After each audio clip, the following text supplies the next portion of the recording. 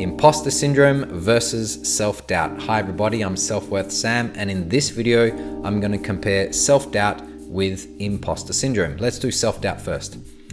Self-doubt is a feeling of low confidence regarding doing a task for the first time, such as going for a new job, maybe riding a motorcycle or traveling overseas, something that you haven't done before. So it's quite normal to feel like you doubt yourself. So that's self-doubt. It's a general low confidence feeling.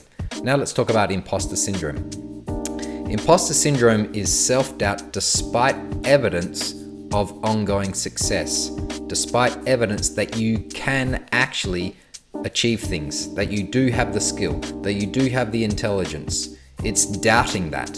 So it's a kind of self-deception about your abilities. And it can usually be that everyone around you can see that you are intelligent, that you deserve your achievements, but you cannot internalize those achievements. That means you cannot feel on the inside that you truly had something to do with them, that your own efforts or your intelligence, your creativity, your leadership had anything to do with the achievement. In fact, you usually downplay it and say anyone could do this, or maybe you were lucky, or you can even say that it was due to an error on somebody else, that they gave you the achievement because they got it wrong somehow, there was a mix-up. Also, imposter syndrome has an associated fear that people will expose you as a fraud, whereas normal self-doubt doesn't really have that. That's just a feeling of, I don't feel like I can do this. There's not a fear of that people will find out that you can't do it and tease you because of it. So imposter syndrome definitely has this fear that there is this fraud police running around looking for phonies like you, and they're going to expose you, and that's going to be horrible. And so there's that fear as well.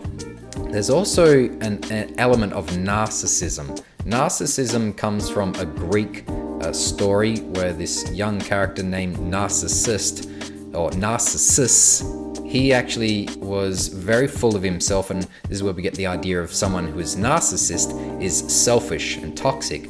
Well, this character from Greek mythology was very full of himself, and so the goddess of love cast a spell on him, causing him to look at his own image in a pond, which caused him to stay at the pond side for the rest of his life, and he died.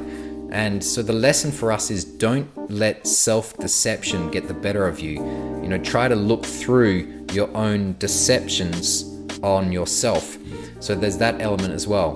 There's other aspects of imposter syndrome, such as you don't feel like you deserve your accomplishments because of a self-worth issue or a self-worth wound.